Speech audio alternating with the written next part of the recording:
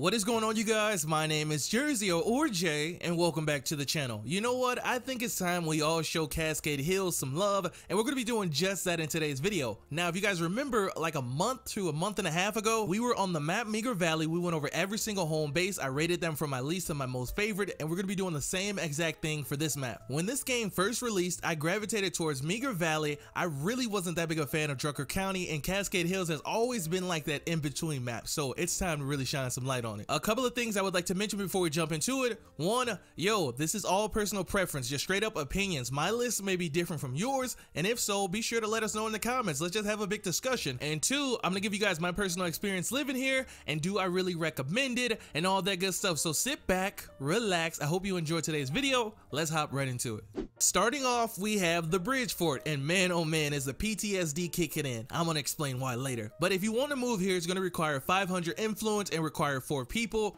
This base offers 3 parking spots, clearable shelter beds, 2 watch posts that work as watchtowers. We have a west and an east, 1 large slot, 1 small indoor slot, and 2 small outdoor slots. So if you were to clear those shelter beds, you'll have a total of 4 small slots and 1 large slot. So with that being said, is this home base hit by a lot of zombies? To be honest with you, no. And I don't know if it's a bug or not, but every time zombies come from the road guard stops them. They just stand by the road guard and just look at my home base. Like I said, I don't know if it's like a bug or not, but this base is really not hit by that many zombies. But when you are hit by something like a siege and the zombies are coming non-stop, look alive, especially for jugs. I don't know how, but last year when I was living here, a juggernaut made its way inside this base, squeezed through these tiny doors and killed one of my guys, and that's because it's so narrow in here. My guy barely had enough room to shoot, let alone use his melee weapon. He got grabbed, ripped up, RIP to him. So if you're gonna live here, I advise you guys to take one of your vehicles and park it up against one of the doors, so that way you block off an entryway for the Zeds, and that's just less stress on you. Nice little step up from the starter house. I do recommend it if you're gonna stay here just to check it out for a few days or maybe like a week, but you're not gonna get longevity from here.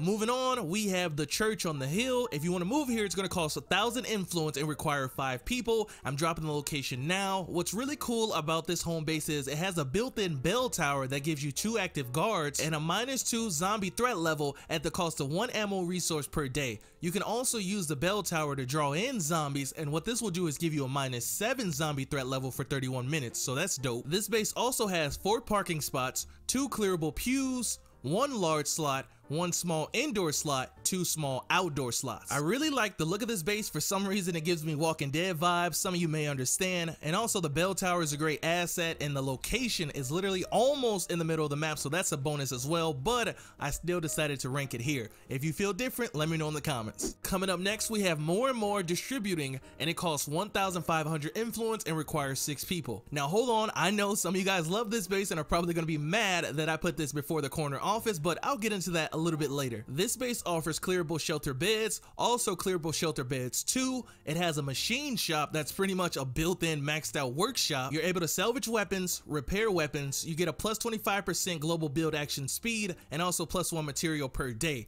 Those last 2 will require power, but it's safe to say the machine shop is very unique and dope. But I still prefer my Red Talon workshop, which gives me free power for that facility, 1 material per day, and automatically repairs my weapons in my supply locker overnight. So my only thing with this base is everything that it offers built in, I'm able to substitute with something better. This base also offers a huge fuel storage, which allows plus 100 fuel resources. If you enjoy your character spilling fuel every hour of the day, be my guest. Plus everyone knows you keep your fuel in your trunk, or you keep all your resources in your trunk anyway. This base also has a backup generator that allows you to have base-wide power for 46 minutes with a plus 5 morale bonus. Now once again, that is a very dope facility, but at the same time, I have the builder boon, and as you guys know, I get free power and water anyway. Also 2 large slots, 1 small indoor slot, and 2 small outdoor slots. And I know a lot of you guys love this base, so I'm not hating or anything. Just from my perspective, just from living here, I can honestly say everything it has built in, I can substitute for something better, or I already have passively. But I still do recommend this home base. You can definitely get longevity out of it. You have 2 large slots to work with. The location isn't that great. You have unique facilities, so if you ever want to check it out. Oh, and also, it's not really hit by that many zombies unless you're on Nightmare Zone, but other than that, if you want to check it out, you have the location, you know what it requires. check it out when you guys get a chance. Next up, we have the corner office. This costs 1,000 influence and requires 5 people. And yo, I'm gonna just be honest, I love the look of this base. I love that beautiful brownstone. The location is just brilliant. It's literally in the middle of the map. And also the fence that comes with this home base is so tall, zombies can't jump over it. So if you have enough vehicles, you can literally block off all entryways. We'll at least leave one for you to come and go. This base also has a built-in eatery kitchen, an overlook which works as a watchtower all the way at the top of the building, clearable shelter beds, 2 parking spots, 1 large slot, 1 small indoor slot, 3 small outdoor slots. So a total of 5 small slots and 1 large slot. That's more than enough to work with. And personally, I get more from these built-in facilities here than I do at more and more distributing, which is why I put this after it. I like the location of this base. The watchtower is perfect. The eatery kitchen is good. The look of this base is amazing. You can't go wrong. Obviously, this isn't the biggest base on the map. We all know that. But if someone were to ask me what's a good base I recommend for like location, looks, and overall what does it offer, I'm going to show them this one right here. I love this base. Moving on, we have the lock and key self-storage base. This requires 1,500 influence and 6 people. I'm dropping the location right now, but before we continue, is it me or is this also in your guys' top 5 best looking bases? I'm just saying, I like the way this looks. Lock and key offers clearable shelter beds too,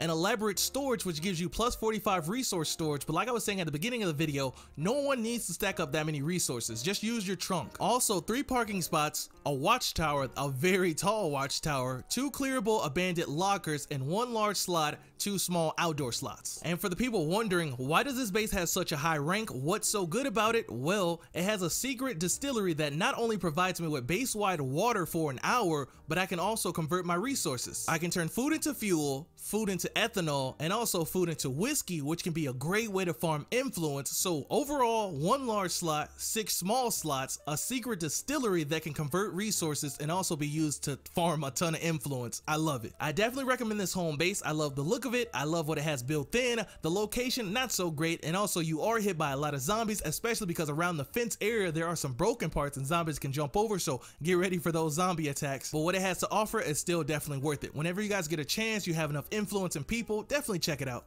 Coming in at number 1, we have the container fort. It requires 3,500 influence and 8 people. And some of you guys know it. I say it all the time. I just do not like these huge bases. I think it's because, well, I think it's a mix of 2 things. One being that I just like the challenge of small bases, and also there needs to be more when it comes to obtaining these bigger bases, like having to survive a certain amount of days or destroy like a plague wall, or you know, just make it harder. But anyway, we have the container fort, biggest base in Cascade Hills and pretty much the biggest base in the game. It has 3 parking spots, 1 workshop 3, I said it, a workshop 3, 2 large slots, 5 small outdoor slots, 1 fire safe storage. And if that's not enough, this home base has 8 built-in beds inside. Talk about overkill. And I'm not going to go into detail about sieges and if you're hit by a lot of zombies, because once you move here, you're going to have 8 people off rip, so you're going to be fine regardless. So if you want to, and I know a lot of you guys do, go ahead and move here if you want. And with that being said, that's today's video. This is a Cascade Hills map. What I want you guys to do is pick one of these bases we just went over today and live there for about a good week. Check it out. Let me know what you guys think. And if your list is different from mine, yo, the comment section is open. Let's have a big discussion. Be sure to drop a like, also subscribe, turn on post notifications so you never miss a video. Follow me on Twitter, and I'm gonna actually get started with the Drucker County one. I've actually been living on Drucker County, so I'm almost ready, and I'll have that video done in like a week or 2, but there's gonna be other videos in between, so be on the lookout. I'll be seeing you guys real soon with some more State of Decay 2 content.